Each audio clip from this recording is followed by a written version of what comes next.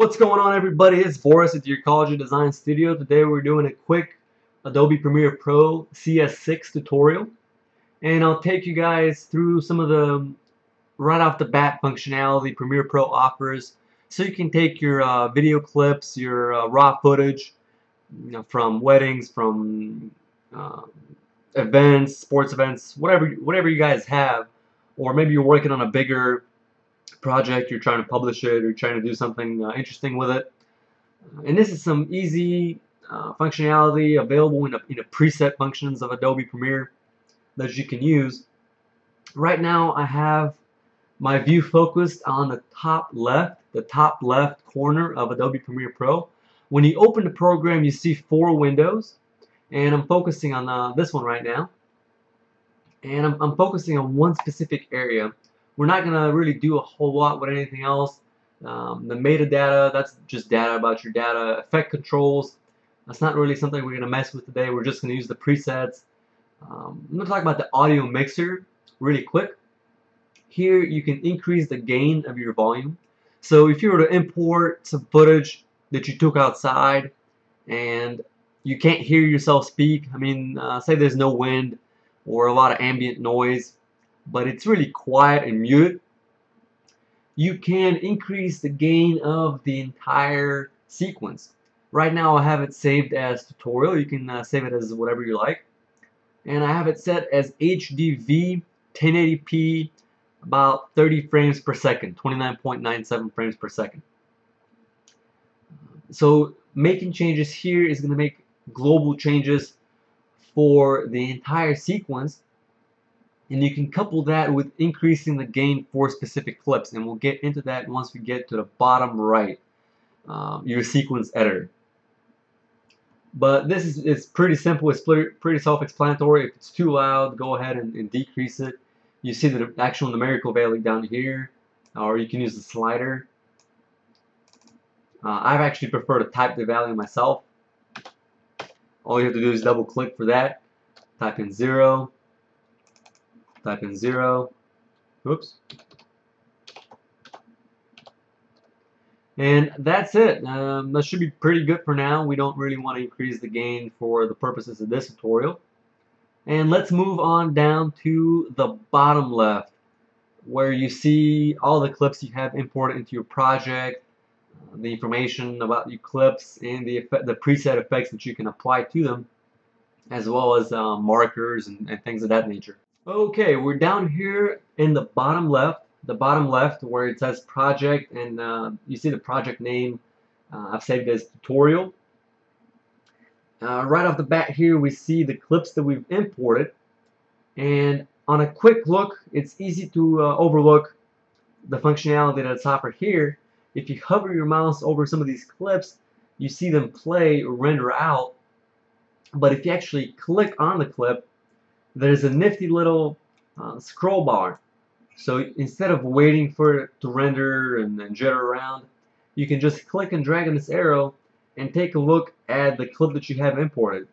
That way you have a quick preview of the source footage that you're working with, and whether it's what you're interested in working, what you're interested in editing or using in your final exported video clip. So right here I have 2 scenes from one of our projects we just finished work on. I think it's called Vigilante Ridealong, Officer Dingleberry. We were experimenting with camera angles and things of that nature for a bigger project that we're working on called Distortion. And we're trying to see how we can use cameras within vehicles, outside of vehicles, different scenes, different shots, action sequences, nature sequences, and things of that nature. So it was an experimental shot, but we went ahead and shot that footage. The link is in the description of this video if you want to check that out. And then also have the introduction to their College of Design's introduction logo animated with Adobe After Effects. We have a tutorial on that, description. The link should be in the description of this video. And this scene right here that you're seeing, called Shootout Scene, is basically something just quick and fun that we did. without special effects, with After Effects, it looks just like a guy running with water pistols. But we added some muzzle flashes and lighting effects and things of that nature. And I believe, yes, we do have a tutorial on that as well, so if you're interested, check that out in the description below. I've got some music as well that I want to import and overlay in a part of a clip, So let's take a look at some of the other buttons. We're not going to worry about any of these just yet. Markers, if you want to tag certain footage, certain clips for editing later on, or just notes for yourself, you can use that. We're going to click on the Effects tab and take a look at what we have here. We have a lot of presets for bevel edges, blurs, mosaics. We're not going to use any of that. You can go ahead and mess with it, see what it does.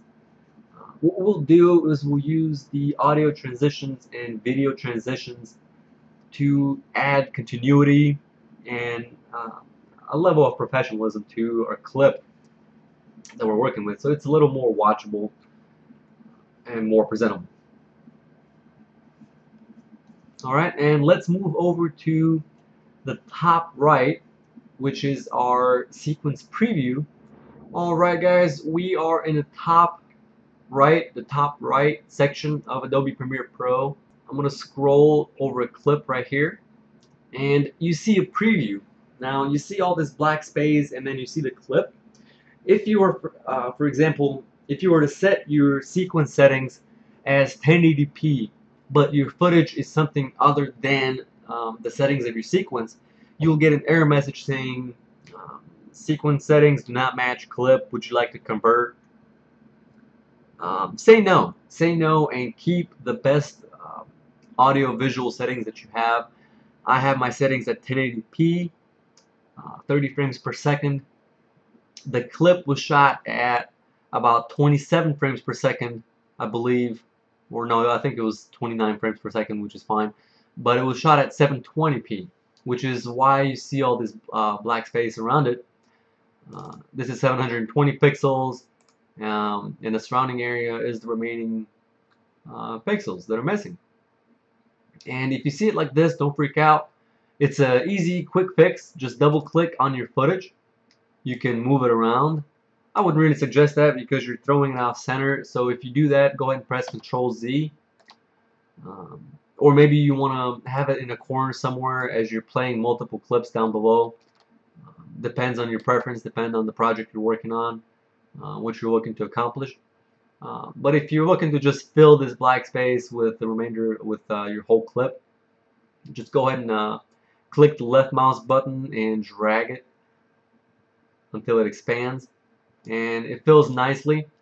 So now you have a preview, and you can do a couple of things. You can press space and it plays it out.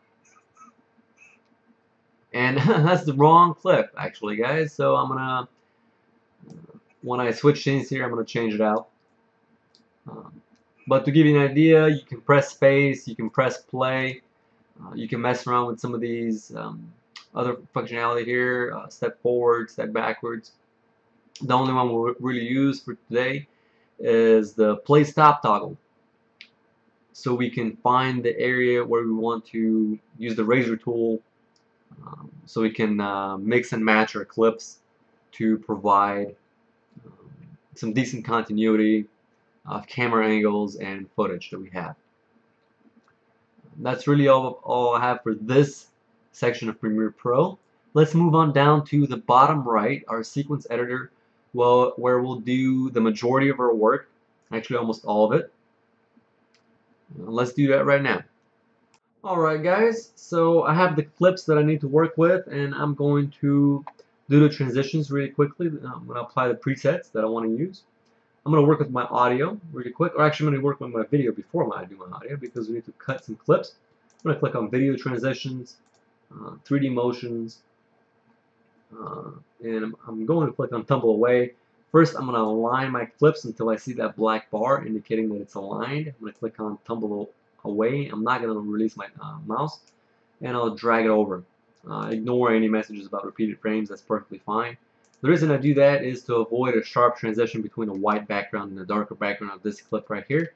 And I'm going to press C or click on my razor tool And right here, when my driver is getting out, I'm going to click, I'm going to align my razor tool with the red arrow, and I'm going to cut right here.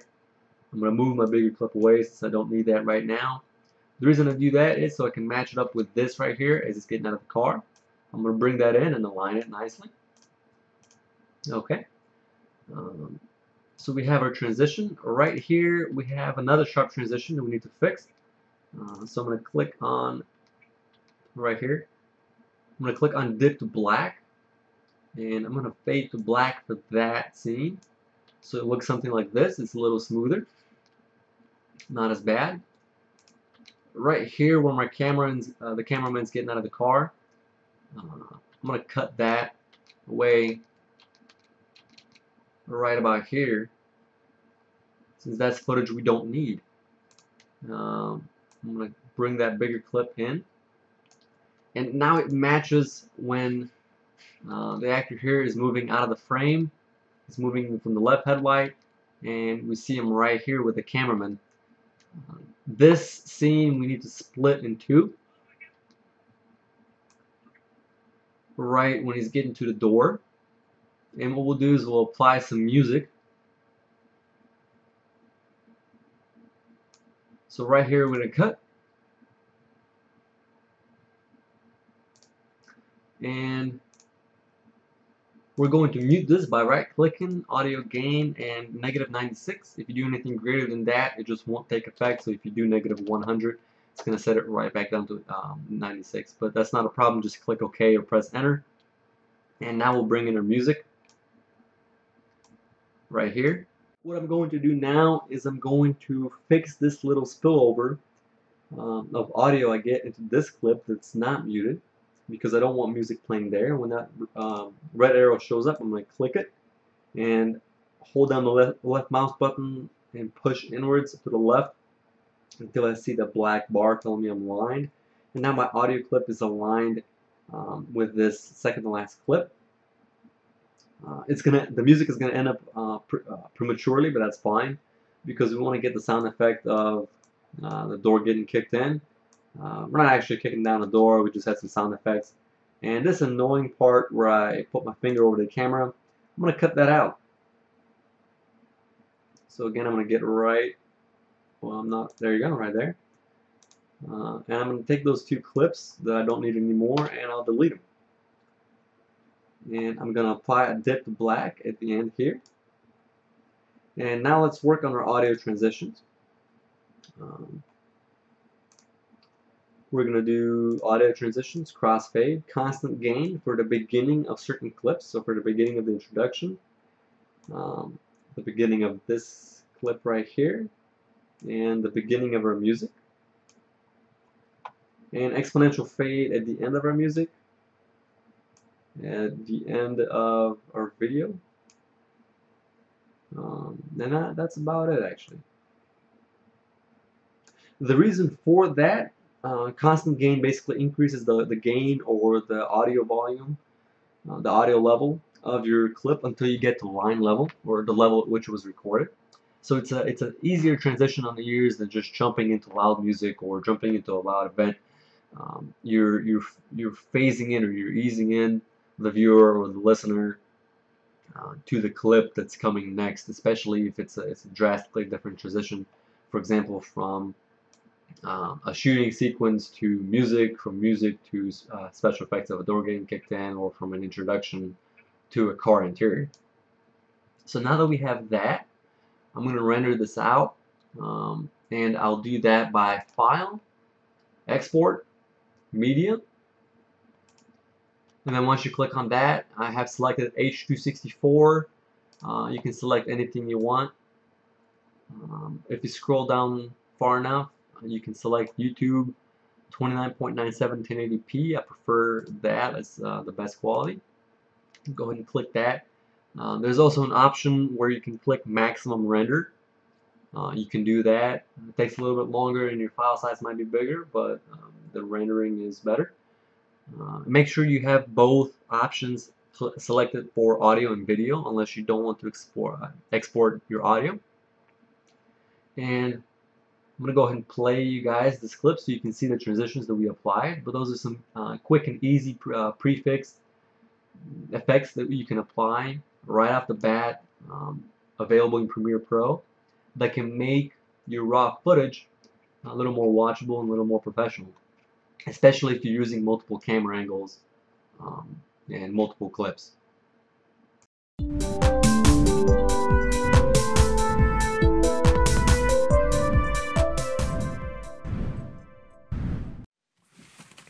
Alright, follow me. Alright, I'm right behind you.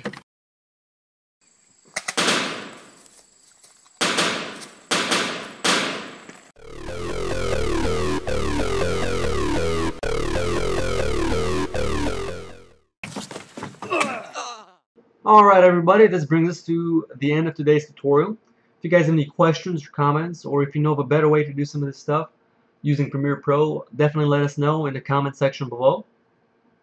And we'll include your comment in the next tutorial session we do for Premiere Pro. Thanks for watching, and I'll see you next time on our College of Design's production.